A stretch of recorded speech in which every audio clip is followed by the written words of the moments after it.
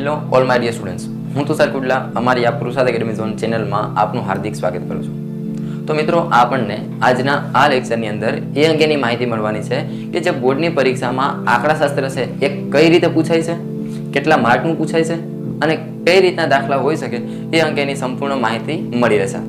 તો મિત્રો, આમની અંદર આ લેક્ચરની અંદર તમે એમની સાથે સાથે લેક્ચરને નોટ કરવાનું પણ ધ્યાન રાખજો, જેથી કરીને એમની અંદર કઈ રીતના સૂત્ર હોઈ શકે, કઈ રીતના સૂત્રનો ઉપયોગ કરવાનો છે એમની સંપૂર્ણ માહિતી તમને મળી રહે અને તૈયારી કરવાની અંદર પણ તમને સરળતા રહે. તો ચાલો હવે જોઈએ કે પહેલા તો આંકડાશાસ્ત્ર એ છે એ ટોટલ કેટલા માર્કનું હશે, કેટલા માર્કનું એની અંદર પૂછાશે. તો એમની અંદર ટોટલ 6 ગુણ હશે. 6 ગુણના આખું આંકડાશાસ્ત્ર આપણને બોર્ડની પરીક્ષામાં પૂછાઈ શકે.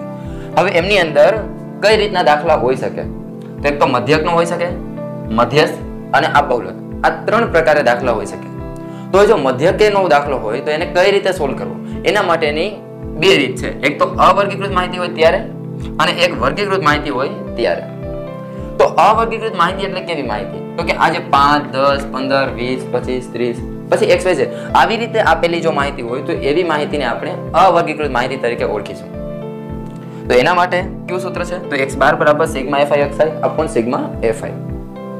હવે વાત આવે કે વર્ગીકૃત માહિતી કેવી હોય, તો આપણને આવી રીતે આપેલા હોય 0 થી 10, 10 થી 20, 20 થી 30, 30 થી 40 આ પ્રકારે જો માહિતી આપેલી હોય તો એવી માહિતીને આપણે વર્ગીકૃત માહિતી તરીકે ઓળખીશું.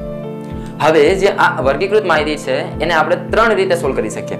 એક તો સીધી રીત, એક સીધી રીત, પછી પદ વિચલનની રીત અને એક ધારેલા મધ્યકની રીત.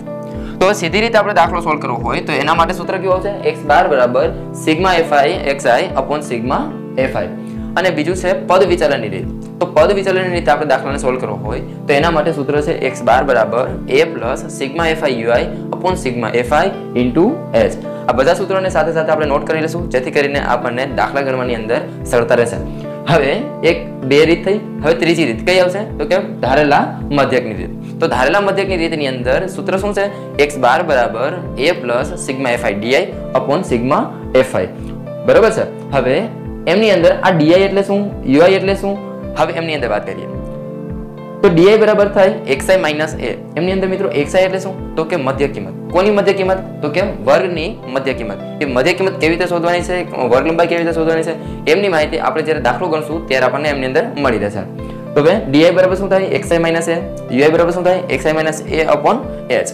એક તો આ રીતે આપણને મધ્યકની અંદર પૂછાઈ શકે. જો આપણે બોર્ડની પરીક્ષામાં મધ્યકનો કોઈ પણ દાખલાને ગણવા માટે આટલા સૂત્રો આપણી પાસે હોવા જરૂરી છે. હવે વાત કરીએ મધ્યસ્થ. મધ્યસ્થને આપણે કેના વડે દર્શાવીશું, તો કે m વડે. તો m બરાબર શું થાય, l plus n/2 minus cf upon f into h. એમની અંદર n એટલે શું, l એટલે શું, cf એટલે શું, f એટલે શું, h એટલે શું, આ બધી માહિતી આપણે જ્યારે દાખલો ગણીશું ત્યારે આપણને ખ્યાલ આવી જશે. હવે એક વાત છે એક બહુલકની. હવે બહુલકને આપણે સોલ્વ કરવો હોય, આ બધી માહિતી છે એ કેના માટે હશે, તો કે વર્ગીકૃત માહિતી છે. વર્ગીકૃત માહિતીનો મધ્યસ્થ અને બહુલક માટે, એના માટે અવર્ગીકૃત માહિતી આપણે આવશે નહીં. હવે બહુલક ને કેના વડે દર્શાવવામાં આવે છે, z વડે. તો z માટેનું સૂત્ર શું થશે, z બરાબર l plus f1 minus f0 upon 2f1 minus f0 minus f2 into h. આ સૂત્રનો ઉપયોગ કરી અને આપણે આંકડાશાસ્ત્ર આ બહુલક છે એને આપણે સોલ્વ કરી શકીશું. ઓકે, તો હવે આપણે આ જેટલા બી સૂત્ર છે આ સૂત્રને આપણે એકવાર નોટ કરી લઈશું.